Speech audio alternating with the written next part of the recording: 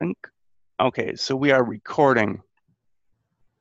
All right, once again, good morning, everybody. Matthew Spaniel here from Aarhus University. Great to have you with us today on this fantastic topic, the application of drones in maritime. I'll be the host of this webinar, and we'll have about 45 minutes scheduled to go through this topic. We've got a great lineup, but first a moment from our sponsors. The PERISCOPE network is an EU-financed project that's looking to accelerate trans-regional innovation in the North Sea region. We've got partners from all over the North Sea region, countries including the UK, Denmark, Norway, Sweden, Netherlands, and Germany.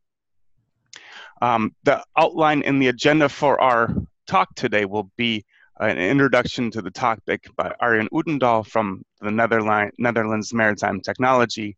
We'll have David Kunkel from RIMS then presenting user cases, followed by Robert Rylander from RISE. Arjen and myself will then present some results from an initial survey that we've had on the use of drone in maritime applications. We'll then go to a discussion, a panel discussion that will allow everybody to participate then in the webinar, and then we'll look at future funding opportunities followed by international consortium building opportunities. And then we'll go into questions and answers from the audience. So, without further ado, but before we get started, let me mention this, that we ask that you send over your questions in the chat function. So the chat function, you should see that available in the meantime. There is also an option where you can raise your hand. You should also see this option. And I'll do my best to get those questions answered, and also turn the videos and the speaking availability over to those who do raise their hand to speak, but probably more will be doing that towards the second half of the discussion. We are recording this again, so please make note of that. And we will probably not get to reach all the questions, and if we do not, then we will do our best to make the contact information of our speakers available to everybody who's participating today. So without further ado, I will then turn it over to Arjen from Netherlands Maritime Technology, who will give us a presentation on this very interesting topic. Matt, yes. Just as a short introduction to this topic, when we in our Periscope group were discussing what are the business opportunities for the future, quite often robotics and the use of drone in the maritime domain, maritime sector was mentioned. And every week you read something or you learn something about use of robotics, of drones in the maritime industry, whether it is in the smart maintenance, or whether it is in production, or whether it is for operation. And so that was the idea there, to find out what is the market and what at the moment is hampering to get a big start, to make this a real mature market. So within the group now, we are thinking of bringing more people together who are interested in this topic, interested in the use of robotics and drones in the maritime industry, see whether we can create a small ecosystem of companies who are interested in a subject, and to see how can we accelerate. Is that by sharing knowledge? Is that by joining in workshops? Is that by going into projects? But a lot of people are interested to make this faster and this making a serious market for the future. A lot of companies are interested, and quite often we see that the companies who are interested, they're looking into their own environment in their own country, And maybe the solution is not in your own country, but in one of the other countries around the North Sea. And we see similar projects in the countries around the North Sea. So the objective is to share information and to see how can we accelerate in. So we want to learn about projects, about initiatives, and we have 2 presentations on the subject. But you see great things in the news, like last month, the Danish authorities are using a drone now for inspecting the ships to test the exhaust gases on the sulfur content. Last week, I learned from the Netherlands that the search and rescue teams will use drones to identify kite surfers who are in need of help. They will put up the drones and to see where they can find the people in the sea. Every time we see this, we learn this kind of examples. But now the question is, how can we grow fast so this will become a real good market for the maritime industry for the future? I have David Knuckle next to me, and he will give a presentation on one of the user cases, which is he started a couple of years ago, and we will also hear from him what is the present situation and what do we need to make big steps in the future with the use of drones. We will try to start the presentation now, see if that's working. Yeah.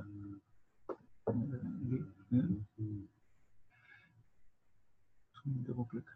Yes. Maybe open oh, yeah.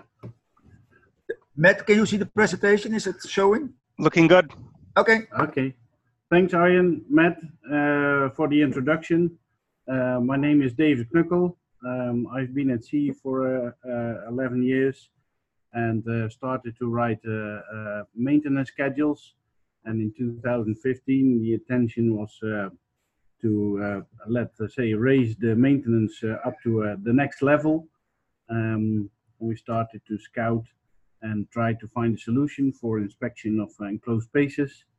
And well, I tell you during this presentation a little bit about let's say the methodologies of how it's done in a traditional way. I'll explain a little bit of what we are doing and what the pros and the cons are. And I will also give you a little glance in the future regarding new hardware and software technology we're focusing on regarding drone inspections. Well, these are the traditional methods which are still used. We build a lot of scaffolding and we do the inspections. In some cases, we also do other work, of course, like thickness measurements. But as you can see, in many cases, the whole ship is built with scaffolding. Inspections with rafting on the top right, and also scaffolding in the holds. Well, for those who are managing ships, it's not new. Everyone is familiar with that, but it's still happening, and it's a very resource-intensive and expensive methodology, and not always safe as well. This is what we do now. We use drones for the inner inspections of holds, cargo holds, ballast tanks, but we also inspect oil rigs from the outside with the drones, which you can see on the left side. We also inspect windmill vessels like the pillars. We've been in a couple of pillars, which is very dangerous and difficult to access. But we do it in a very quick way, and I think we've done a pillar within, let's say, an hour, and then we have seen everything and recorded on the drone. Well, the pros of drone inspections is, of course, that the enclosed space entries is not required anymore. In many cases, we can just open up the manhole and we just put the drone in. Of course, we have to do some preparations not to get lost in the tank, but this is more covered by a working procedure. We're not working on heights anymore. We've done inspections of cargo holds of large ore tankers during surveys. Each cargo took us about an hour, and without, let's say, any scaffolding at all. And also, of course, the risk of building the scaffolding is not there anymore as well. Everyone underestimates that, but building scaffolding and removal of the scaffolding takes a certain risk as well. It's cheaper. This is a rough calculation. It takes a company approximately 21 days to build an entire vessel full of scaffolding. Costs 256K, and we can do it in 7 days with 2 pilots in 1 drone. This is including the tanks.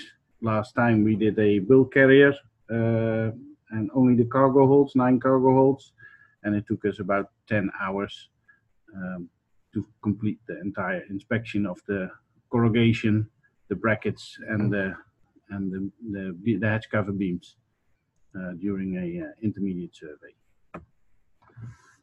There are some disadvantages, just because the technology is not there yet. We can't do any NDT measurements. There are drones which actually can do NDT measurements, but it's still on a perfect surface. So the surface needs to be prepared, and especially in tanks and on heights, this is still not possible. ATEX certification, there is one company claims that there is a drone ready and certified for Zone 2, but this is not the area where we want to fly. I mean, we want to fly in Zone 1 and even 0. So the old vessels which are in an enhanced survey program, in some cases they are excluded because the condition of the vessel is so bad that well, you know that there is additional work coming up anyway. So then it doesn't make sense to use the drone inside. For the outdoor flights, it's more regulated, and you need additional licenses, and therefore partnerships are required, because although you think drone licenses are universal, this is not the case, and it depends on country by country which license you need. But for example, for Holland, we work with a partner. In Singapore, we have a permission to fly in and out, obtaining the operator permit. Well, these are some references lists. We did some ballast tanks, jack-up vessels, 4.5 peaks of a tanker. We did some barges. We have the ballast tank of a discharging stone bulk carrier, and the holds of a large ore bulk carrier, which is inspected in 10 hours. We're the first company which has actually all the class approved approvals of the class. Bureau Veritas was the first, and then we went to DNVGL, ABS, RENA, KRS, Class NK, Lloyds, and IR class. We are the only company at this stage which have all the class approvals, which makes us unique in the company. But it's definitely required in the maritime industry to become an approved service supplier, similar like a diving survey. We're not a surveyor in itself, so the surveyor will always join us, but we bring the eyes of the surveyor or the inspector to the particular place in the tank or the cargo hold. A little roadmap regarding the new hardware technology.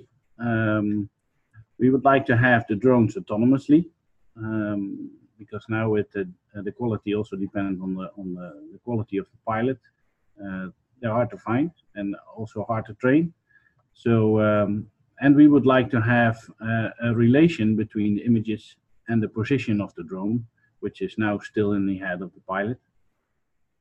We would like to have sensor technology to carry out thickness measurements eventually, because that is one of the major we still need to cover.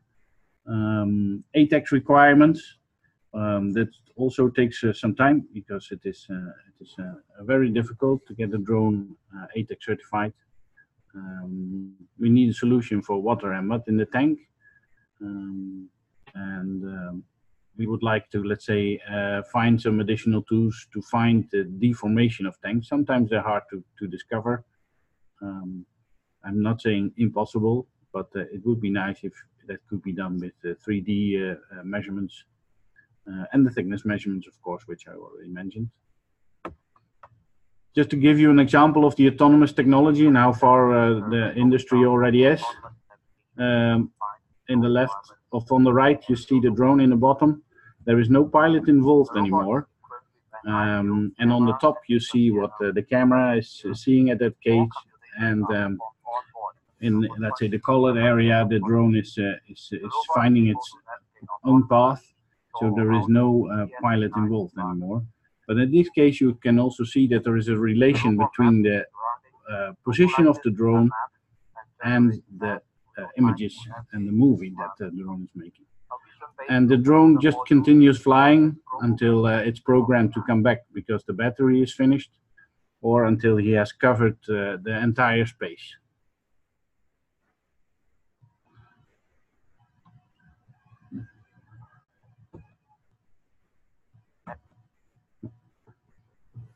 Of course, the next step would also be that we go for new software technology, for example, data processing and image recognition. The software in itself already exists. We don't have to invent that anymore. The question is only, the challenge is only that we need to learn the software, what is right and wrong, and therefore you still need to have some skills to do that, and to program the software in such a way that the accuracy goes up very fast. But in general, the technology in itself already exists. Eventually, no one is going to watch 6 hours of movie anymore, especially not the surveyor, because he makes a judgment on site. But if ship owners want to have a look at it as well, then I mean, we're only interested in what is wrong and not in what is right. Well, just to wrap up, you can see the traditional methodologies are changing. There is new technology already available, and the future developments never stop. And we're very interested in what your view will be in let's say, the next roadmap ahead. Thanks a lot. I'll stop sharing there. Okay, Matt, yeah, it's up to you again. Thank you very much. Extremely interesting. That was fantastic, and it's really a glimpse to see, wow, how far we've already come with all these technologies. And looking forward to hearing from everybody else in the webinar later on about questions for David. But in the meantime, let's move it over to Robert. Robert, are you ready with your presentation? Robert from RISE in Sweden. I think so. Good morning, everyone. See if its technology is with me.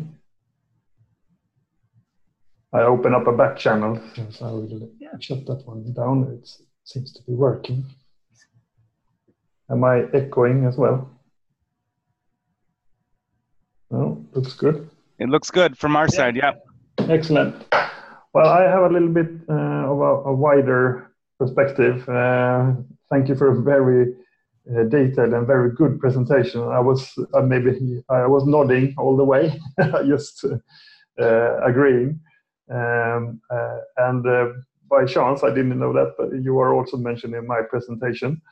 The drone's perspective to me is wide. It's like the traditional AUVs, ROVs also, but I'm not going to go too deep in those. But what's interesting is that these traditional drones are also put it to the really to the edge nowadays. The price is still high, but the gains of using these ones are so high.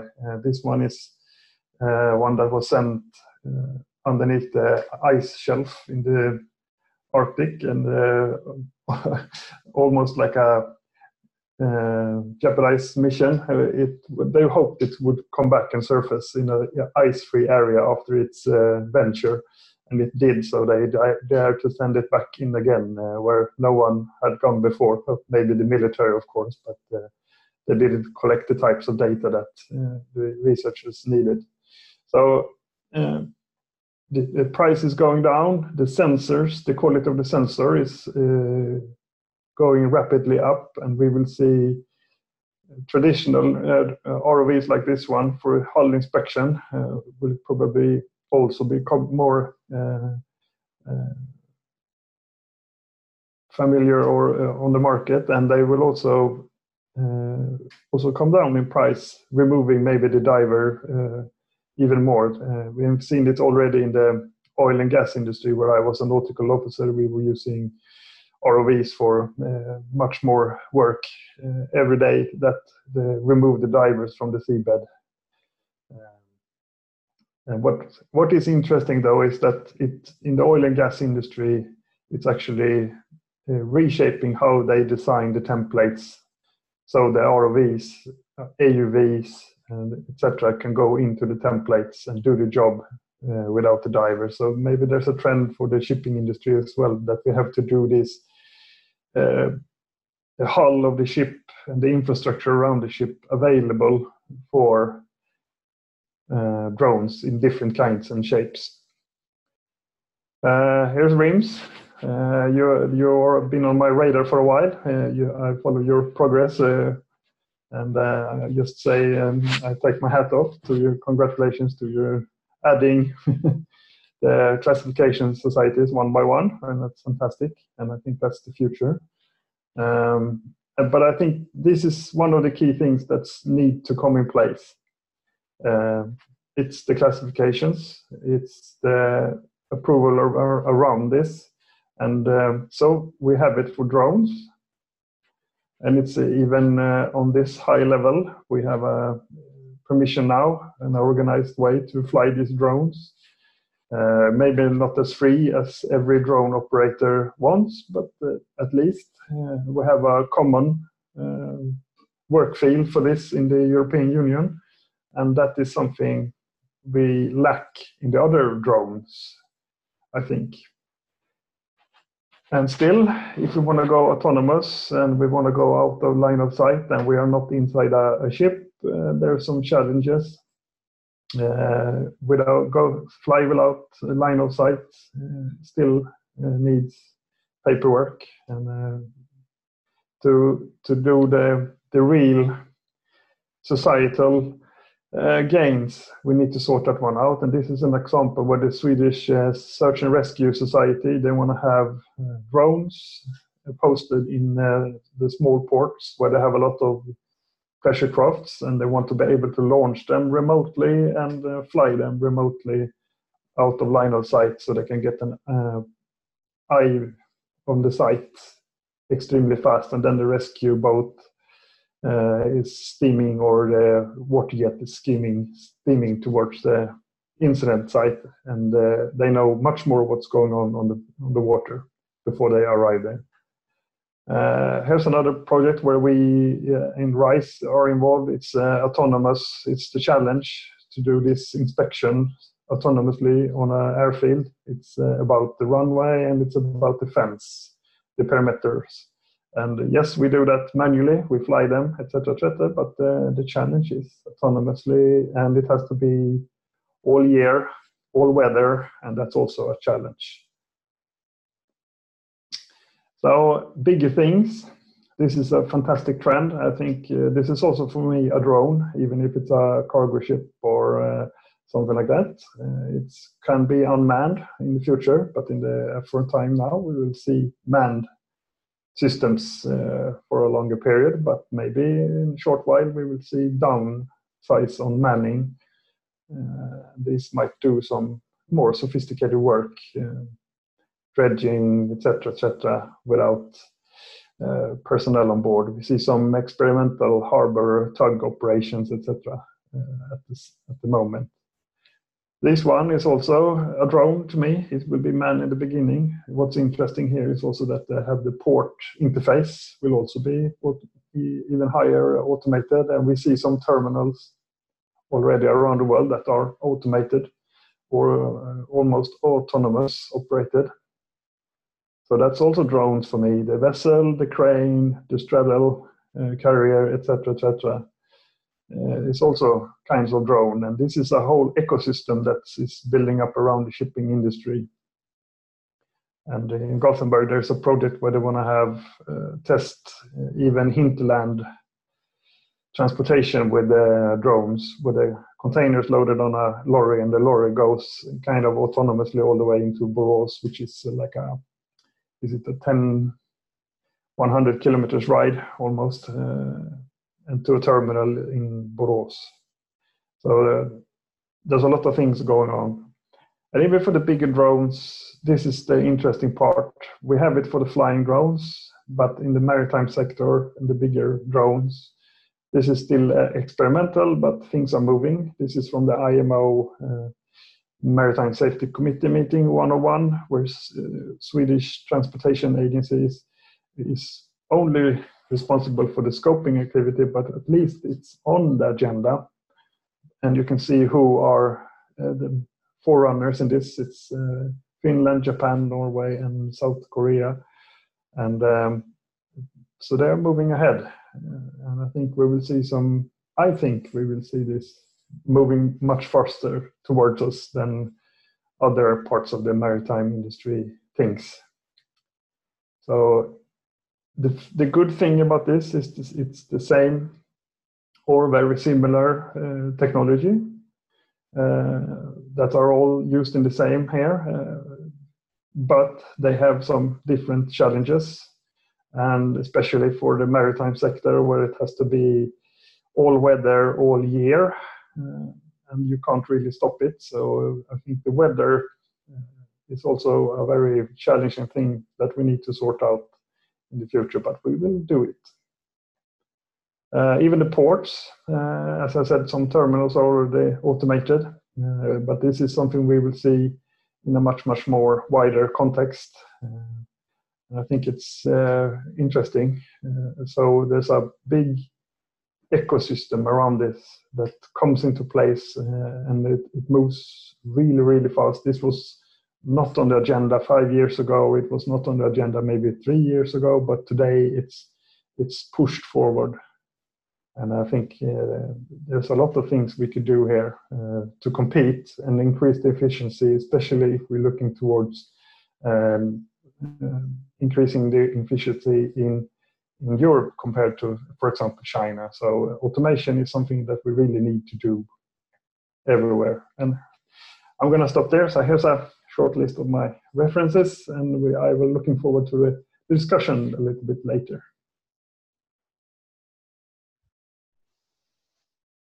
Excellent, Robert. Thank you so very much for that tour around autonomous and drones inside maritime. It was absolutely fantastic. Wow, so much happening. Let me move to Arjen. Arjen, some slides or some insights that we're getting from PERISCOPE are next up on the agenda, right? So what's going on here? Yeah. Hold on, I will, let me see. I think that,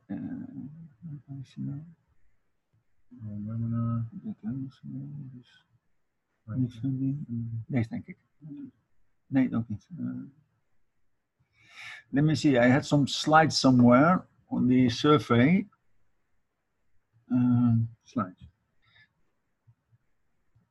Close space survey? Nee. Oh yeah. Let me see if it is this one. Yeah.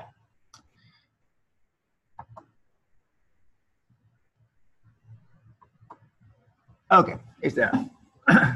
As from a PERISCOPE group, we issued a survey. We will do that on several topics, which the group think that would be an interesting market for the future.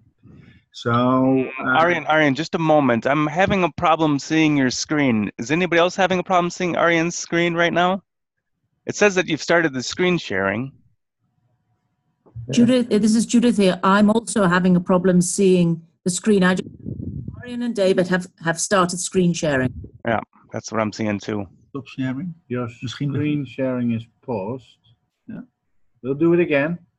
We try it again.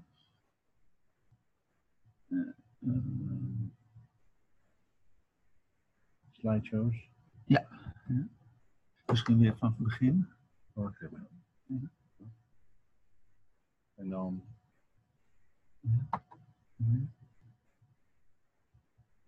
Oh, hier. Resume share. Doe het groen is. Ja.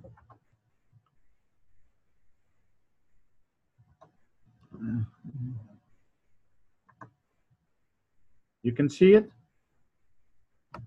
No, Robert Is Judith here? No, we cannot. It's just blank. It's just black. Black. Stop. Well, it says you've started screen sharing, but there's nothing behind it. Okay, well then we do it verbally. Yep, Arjen, I think I also might even have a backup copy of your slides. Let me see if I can't Okay. pull it up here real quick. Not sure why it is not. That part. All right. You guys see my screen now. Yeah, yeah, I see your screen. I can't get into the slideshow. Oh, there we go. There we go. So Periscope. So I don't know the order of your slides, Arjen, but I'm controlling your slides from my computer now. Can you? Yeah, because it's the slides about the survey. Okay, let's see here. Let me see. Would it be this one? Would it be this one?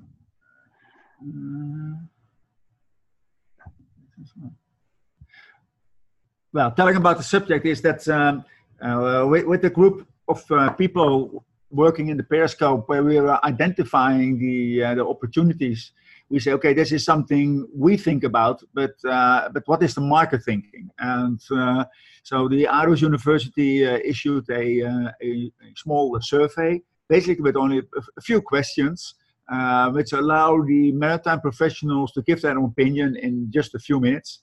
And basically, the questions were: what is your opinion about the market for this particular product, and when do you think that this will happen?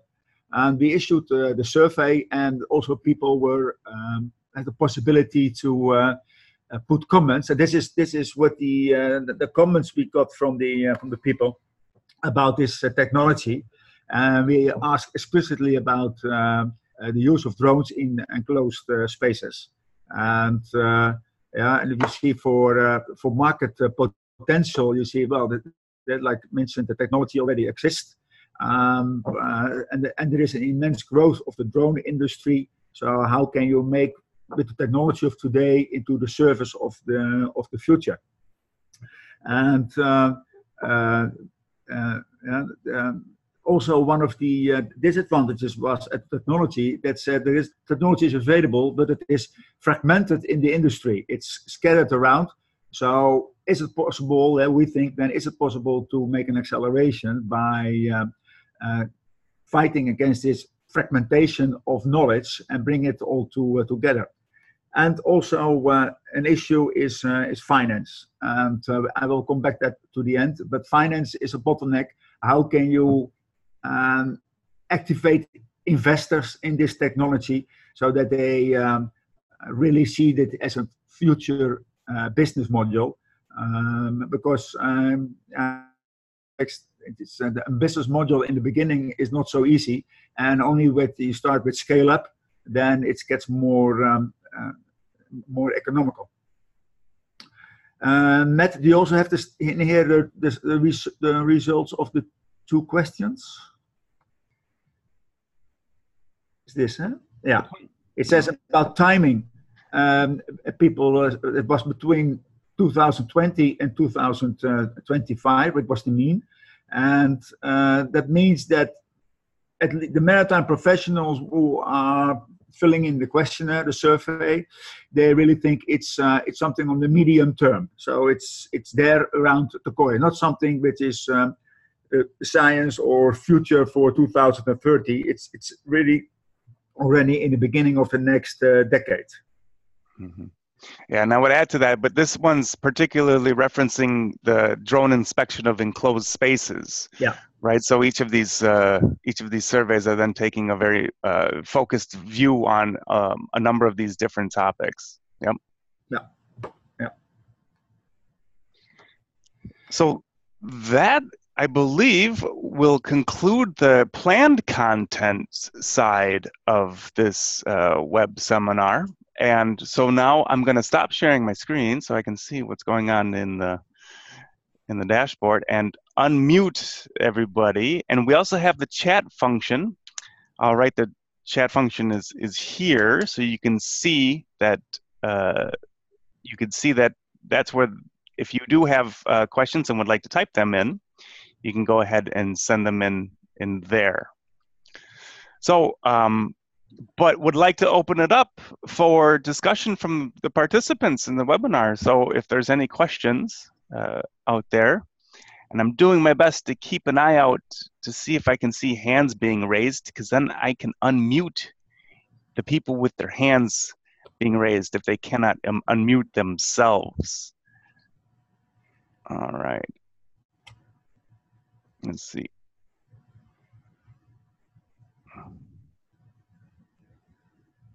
And let's see.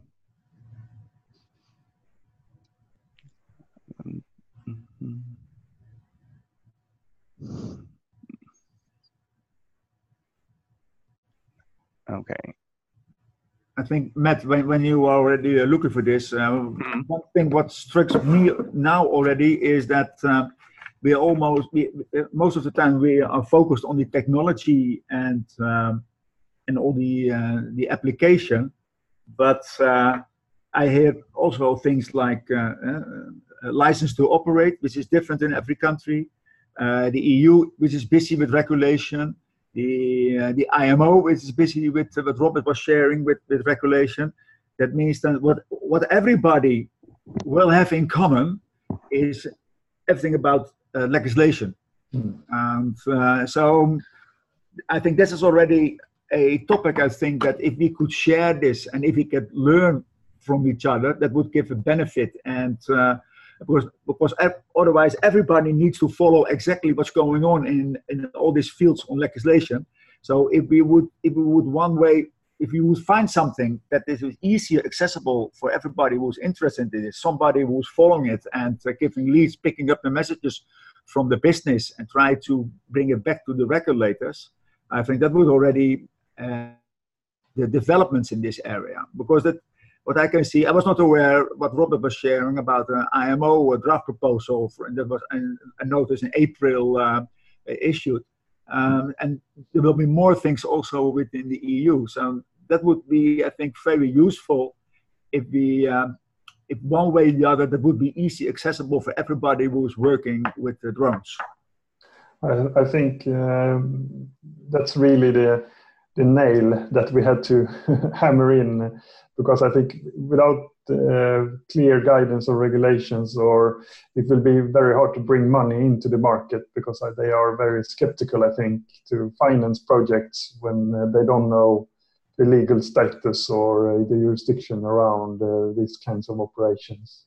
Yeah, it's too experimental at the moment for them, the money, so to say, I guess. Yeah. Not to us. Oh, we have a question, I think.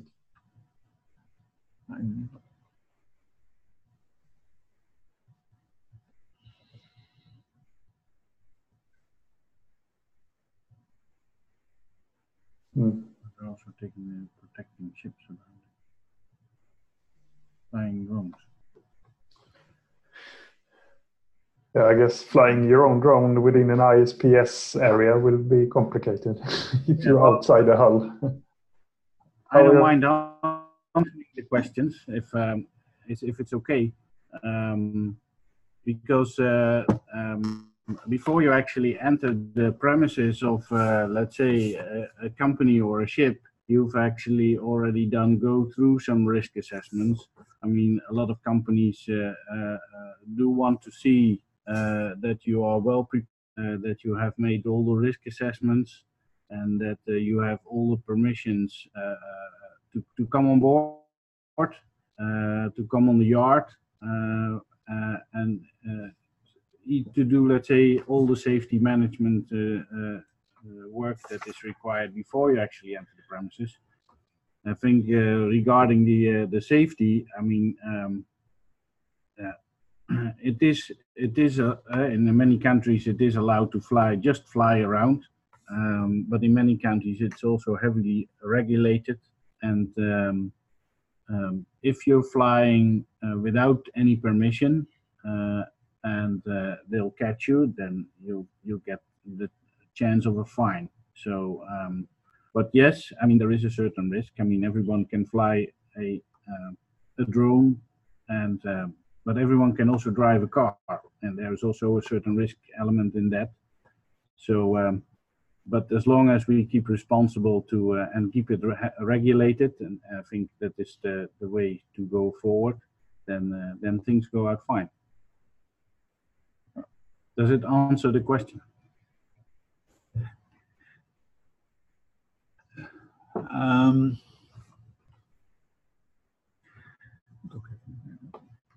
Good morning. My name is Stefan. I'm from Arab. We're based in the Netherlands.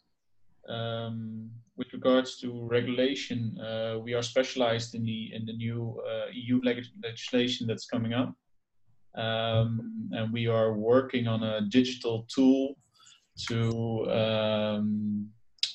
ease the process of doing a risk assessment in accordance with the new legislation. So that's something that could be interesting for the participants in this webinar. Yeah. Interesting. Yeah. I think it's good to make a split in the different regulations. You have regulations regarding, let's say, the permissions to fly, and that is the regulation. You most probably you have your tools as well. Yeah, correct. The class certification that RIMS has is more related to, let's say, a quality standard. So it's also regulated that not every drone operator can just support the surveyor. You need to have a system in place, which obviously you have in place when you have the permission to fly. So, but then you also need to have the skills. And one of the class requirements is that you also need to know something about shipping. If the surveyor is asking you to fly to the bilge and you're going upwards, then it's going to be a long flight. So, the class certification and regulation is more related to the quality of the inspection. And I think it's good to split the discussion in two and inform, let's say, all parties regarding both. Yeah, that's correct. That's what we see as well. Because if you look at the new legislation, there's a lot of it's really aviation focused and focused on drones. So we make exemptions as well for the Dutch government. And what we see now, for example, we're working on a what we call standard scenario for working offshore in the North Sea area, Amsterdam. There's the clear combination of aviation regulation in combination with requirements from operators from the rigs, so let's say Shell or BP, that kind of companies. Okay. Stefan, what is the name of your company? AirHub. AirHub. Yeah. Okay. And if you want some information, you can just send me an email, stefan@airhub.nl.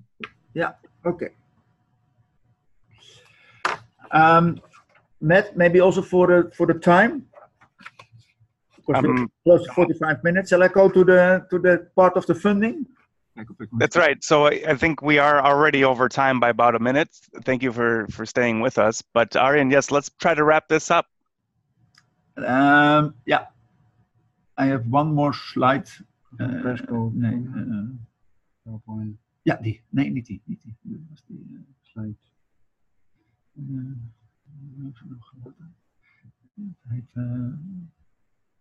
Dit is Word. Ja. Ga hier eens. No, maybe otherwise. Yeah. Yeah, okay, there it is. We see if you can. This is only one slide. I'm not sure if you can see this one. Nee, de screen is niet. Misschien dat die allemaal nog open staat of zo. Unfortunately, I cannot see this one again. We're having It's the same with me. I can't see it. Maybe it's because the other one is still open and not.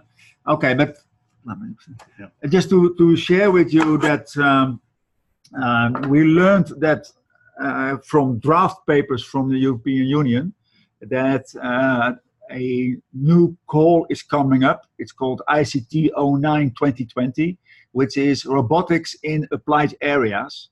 And that is for robotics for infrastructure and maintenance, smart inspection and maintenance, especially also on infrastructure. And that call will come up, and it will be most likely firm in October. And I think it should be issued in January, I think, Judith. And that's the European Commission, they recognize that with the robotics in application areas, you will face new technical and non-technical challenges. And the call is there to reduce the barriers that prevent a more widespread adoption of robotics. And our focus could be on inspection and maintenance of infrastructure. And it's not only about the technical part, it's also included. And you must have a demonstration of the techniques and of the drones, but also to raise awareness and make sure that it's better taken up by the citizens and the business. And that could also cover issues like legal and regulation, ethical, cybersecurity, business modules, connections to big data, and Internet of Things. And we were wondering whether it would be interesting to team up with a group of companies and see if that would be interesting to make a paper and to go for the call. The total budget is 7 to 9 million of this call. And it says it should engage the relevant industry stakeholders, including SMEs. And our plan is to definitely we will share the information we have with this group and also with the people who entered into the survey. And they have left their email address. And our intention is to organize a workshop first week of September in Rotterdam, and to invite companies, also invite ship owners and shipyards, and also from the business, from drones and robotics, and to have a workshop and to see what are the challenges we are facing, and would it be worthwhile to form a group and to see if we can make a project out of it, funded by the European Union, to see whether we can slash these barriers and to see whether we can have to stimulate a more widespread use of drones and robotics. So this is one what we will do as a follow-up. That sounds viable, and looking forward to hearing from the rest of the group as we go forward through the summer. Before then, though, I would then like to wish everybody a good summer, and thank you for joining us today in this webinar. And we'd like to publish this webinar online, so please reach out to me if you've got any concerns before going forward with that. But again, thank you everybody for participating, especially to our speakers, David and Robert, and Arjen for your skillful annotation of what's going on in the sector. And on behalf of Aarhus University PERISCOPE project, I wish everybody a wonderful day and good summer. Matt, thanks. Thank you very much. Have a good summer. Bye. Bye-bye. Bye.